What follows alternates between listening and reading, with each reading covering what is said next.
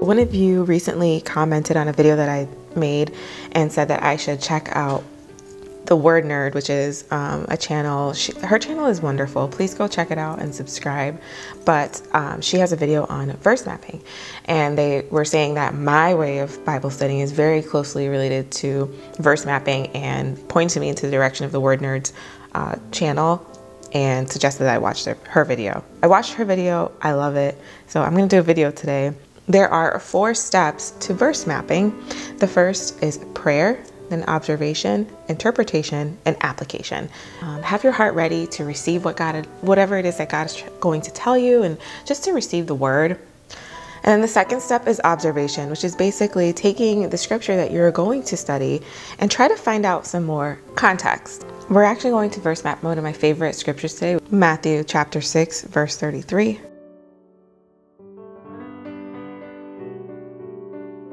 So over here, we're just going to write about the background.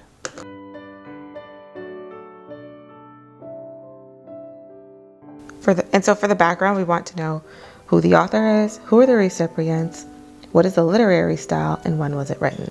The author is Matthew. It was written to the Jewish people at the time that it was written, but also just believers in general.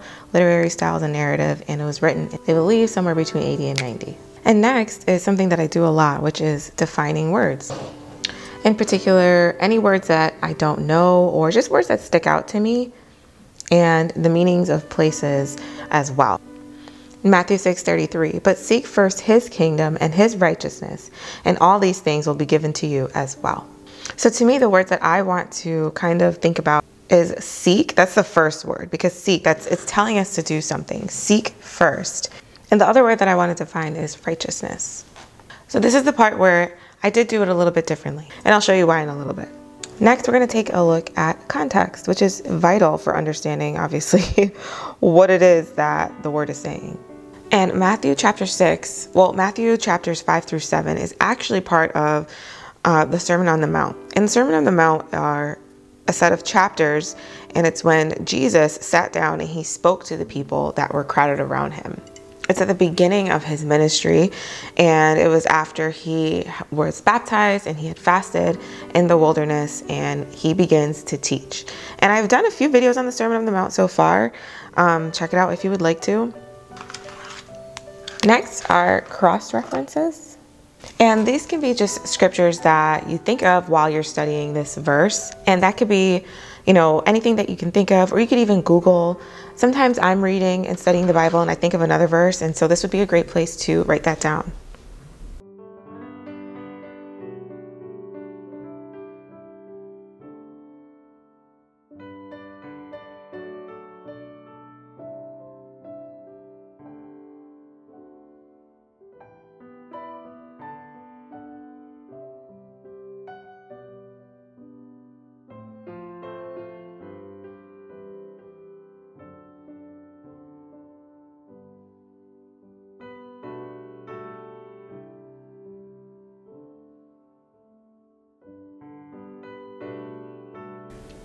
Next, we're going to take a look at truths, and that could be exactly what it is, anything that's true about that verse. You can also journal any kind of thoughts or feelings and questions.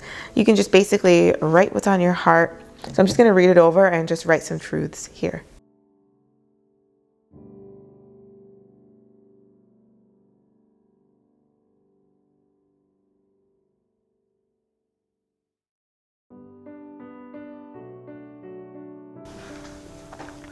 So I just wrote, seek God first, not after I tried it my way. All these things, and that's what the verse says, all these things shall be given unto you. So all of these things are necessities. And if you go back a few verses and just read the verses prior to Matthew 6:33, you'll see that, the word is talking about not worrying. Jesus was talking and teaching to the crowd about worry and, having, food to eat and clothes to wear. And then after he talks about that, then he goes into Matthew 6:33, which is seek first the righteousness of God, and all these things will be given to you as well.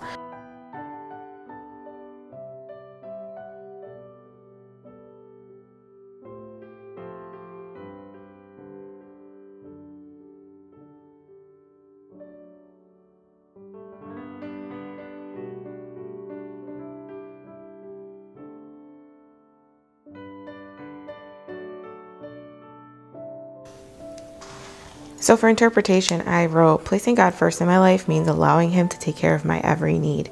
I only have to focus on one thing, God. God calls us to put him first and love others.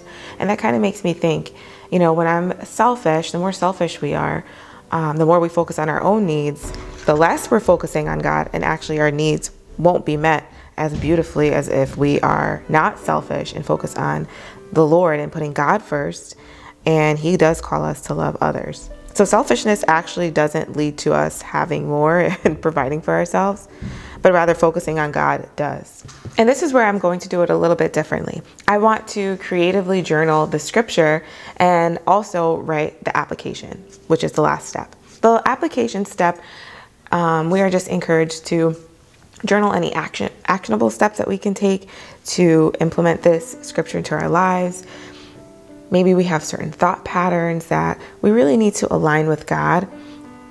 Also prayer. I'm a huge proponent for journaling prayer. So basically, how are you going to apply this truth to your life?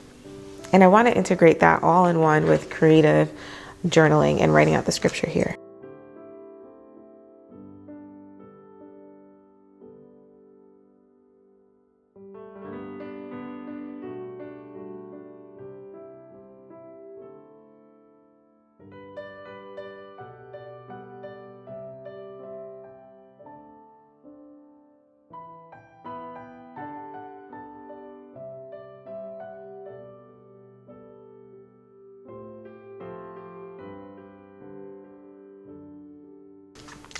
And so here I just wrote a prayer, and I will write some application and just journal some things about how I feel about this scripture. But basically this was how I verse map.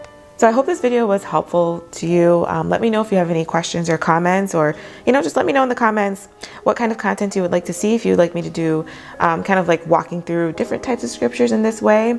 But as always, thank you so much for watching. Please subscribe, share this video with a friend, and like it or dislike it if you didn't like it. That's okay. I post a new Bible study video every Monday, Wednesday, and Friday at 7 a.m. Eastern Standard Time, and I can't wait to study the Bible with you again.